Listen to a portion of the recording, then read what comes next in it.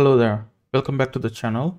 In this video, we are going to see how to do minimal APIs with ABP.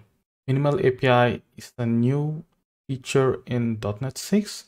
It is aimed at new developers coming into the .NET ecosystem where they can quickly create an API with few lines of code. In this video, we will see how to create a minimal API with the ABP. We will do a very simple hello world ABP application. It will be a API endpoint which just says hello world, and we will try to keep it as small as possible. Actually, the current demo app I created is just 40 lines of code. To get started, I have created the blog post. In the blog post, we have all the steps which we are going to do right now. You can follow along with the blog post or continue with the video.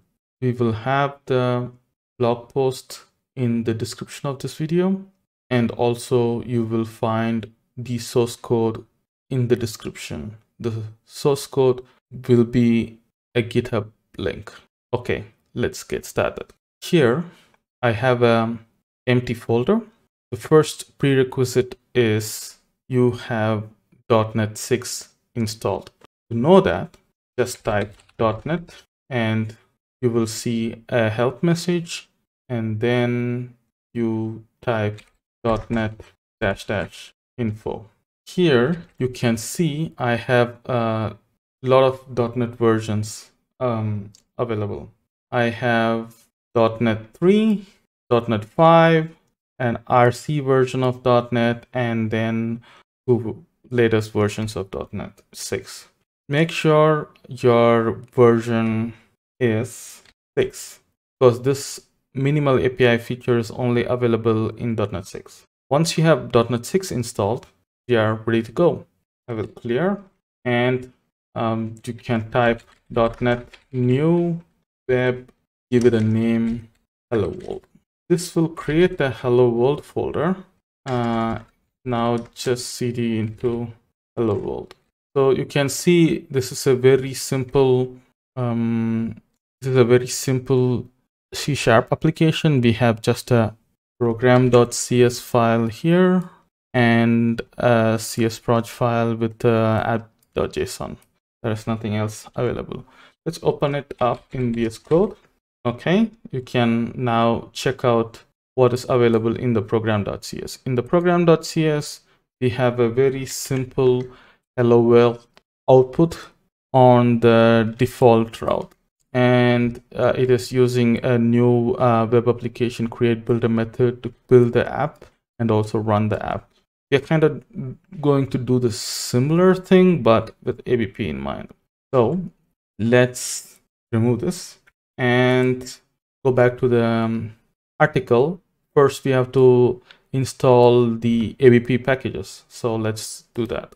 The packages we are going to install is AutoFac. AutoFac is for dependency injection. ABP Core is for the ABP code modularity, and ASP.NET Core is for the ASP.NET functions, and MVC is for MVC functions. So just add all the 4 packages. Just copy them and then go back to the project, paste, and then run .NET add, and this will add the NuGet packages. Just do that for core as well. Now install the ASP.NET Core and then the ASP.NET Core MVC. Okay, so if you come back here, you will see we have 4 packages installed. Now let's go and start creating our module. This is our minimal module, and you can see the module depends on ASP.NET Core module and also the AutoFac module. AutoFac is used for dependency injection. ASP.NET Core is for the default functionalities. And in the configure service method, we are just adding the add assembly of a minimal module. What this is going to do is it will set up the dependency injection for the minimal module. Let's copy this and paste it. Okay, we have our depends on. Let's import modularity and MVC and AutoFac. Okay, we have our module. Now let's create a hello world service. We are going to do everything in a single file, make it as small as possible. I don't using dependency injection. Okay, so in the service, we are using a transient dependency so that it automatically registers in the artifact dependency injection. And we have one method which which is called say hi and returns hi from service. A very simple hello world service. As you can see, we already have consumed 24 lines. And now is create the application. So first is to create the builder and then add application as a main module. So first let's copy this and then paste it here. So this create builder is the new web application builder. In the builder, we are saying to use AutoFac, and we are replacing the current service configuration here with the builder.configuration, because then it will register AutoFac as a DI container, not the inbuilt .NET Core DI container. And once that is done, we are adding minimal module as an application. Now the next step is to create our minimal API app.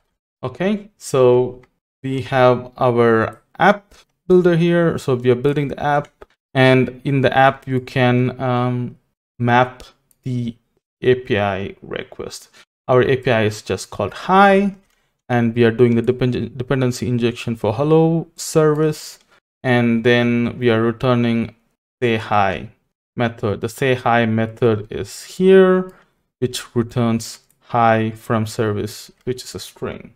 And once that is done, we are initializing the application and then running it. That's it. We have our very basic hello world minimal API application, and it's just 40 lines of code. We did create our own custom service. We created our own module and then used it in the minimal API. There is no need to put everything in the program.cs. You can actually keep the hello service in a separate file and minimal module in a separate file, and then keep this file clean. But I'm just doing it here so that people can understand everything in a single file, so that you don't have to move into different files.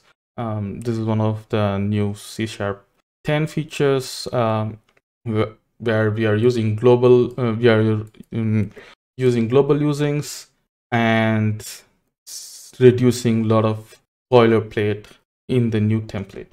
Okay, now let's restore the project and run it. Okay, our app is running right now. Now navigate to hi, and you have hi from service. You can see here we went to the request /hi, and we got the return as hi from service. Yes, this is a very simple introduction. In the next video, we will see how to do CRUD operations, and also we will see how to set up a Swagger UI so that you can find out all the APIs available in your minimal application. Okay, that's it for this video. Make sure you subscribe to the channel so that you can get the future updates. See you soon. Bye-bye.